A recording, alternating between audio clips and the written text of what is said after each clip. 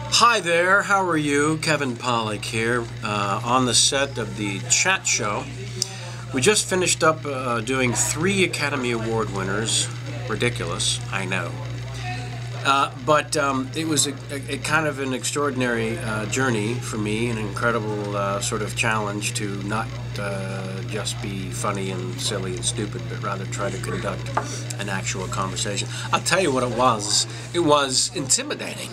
I can be funny now. I'm dying to be funny because for the past 3 hours I've been dry like toast. Weird.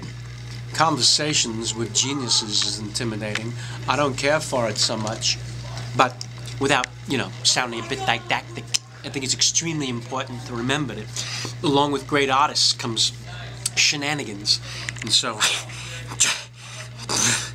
there weren't as many shenanigans as I would have liked, and more artistry. Jane Campion, whose film Bright Star opened this weekend, so it was a tremendous coup getting her in here and having her speak so flowing and wonderfully about her processes and whatnot.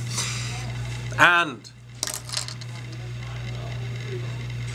William Shatner, to have the duo from the movie Ones, Glen and Ma, sit before us and share their journey since winning the Academy Award last year was extraordinary, and again, funny at times.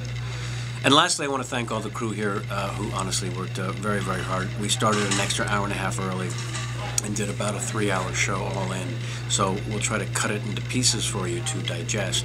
But I just wanted to give you a little heads up here as to what happened on a rather historic afternoon here in Los Angeles for those of us who work on the chat show, to have the 3 Oscar winners and then to have a 3-hour show go as it did. So there you go. Enjoy. And we'll see you next week. Very funny man, Kevin Nealon, who I've loved and admired forever, will be here.